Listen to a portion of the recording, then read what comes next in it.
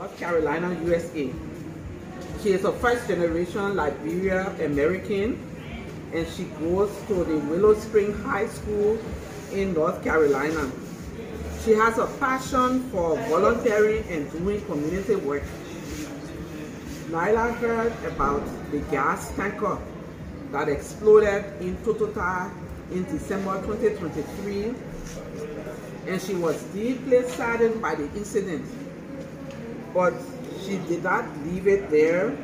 She immediately decided to take that opportunity to mobilize funding to help those who were victims of that incident.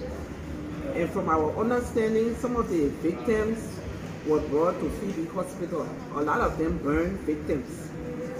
So she went ahead and started to raise funding so that she could help those who were hospitalized at the hospital. So today we have come to do a donation that is mainly medical supplies and drugs that will cater to burn victims. We know that there is only one victim left in the hospital, but that Phoebe went into their own resources to be able to help those who were affected by the tragic accident.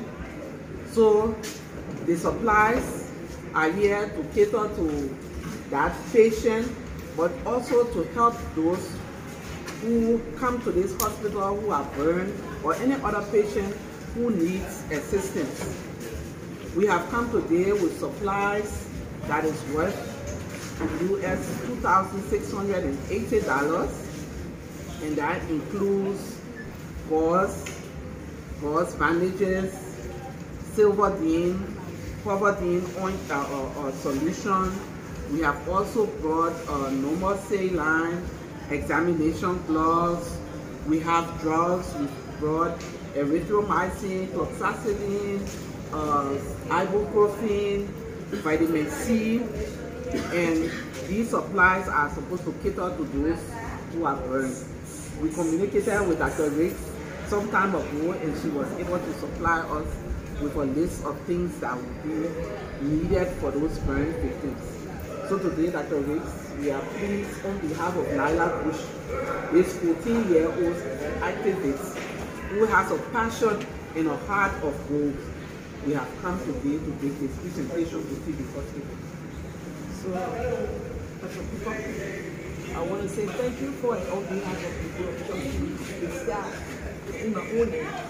I want to say extend our gratitude and thanks to Ms. Bush for this kind gesture. She has to be someone with a heart of gold that being age 14 and saw the need to be of help to the needed. And you know, Phoebe Hospital is situated in a community that the underprivileged come here. So even though we have just one burn victim, but most of these things can be used for other patients. So it's going to help the hospital in catering to other people that come that are also in need. Okay, because there are many persons who come here without money, and once we have donated things, we use it for them. Okay, so for the record, we had like 103 patients that were brought here, the burn victims. We referred 65. One died the very night, the 26th of December, and then we had 38 relapses. And we have been treating them until we are left with one. And for the past few years, Phoebe had not been feeding the patients. But when the burn victims were brought here, we decided to start feeding them because they were all from one. Totota is almost an hour away from Phoebe. So there were a lot of things that were done here for the burn victims that were not usually done for other patients. Yeah, so we say, please extend our gratitude and our thanks to Ms. Nyla Bush. We are so grateful to her. And I was telling you, I said, well, she started it early, but I think she's going to be a big leader. Yes, especially her work is more with community work. That is something that we don't do here in Liberia easily. We wait for the government to do everything. But a child who thinks that community activism is important, okay, she's going to go far away. Extend our thanks and peace to her parents, in fact, okay, because I know Nyla does not work. Even if she did, the money that was raised to purchase these things was not from her own pocket. There were others that chipped in. So we want to say extend our thanks and appreciation to everyone, the people of America, the people of Liberia, our family, our friends, and even you who took your time from way Monrovia this morning to come and present these things. So we say thank you so much. Extend our, we are so grateful and gratified of this high gesture of this wish. Thank you.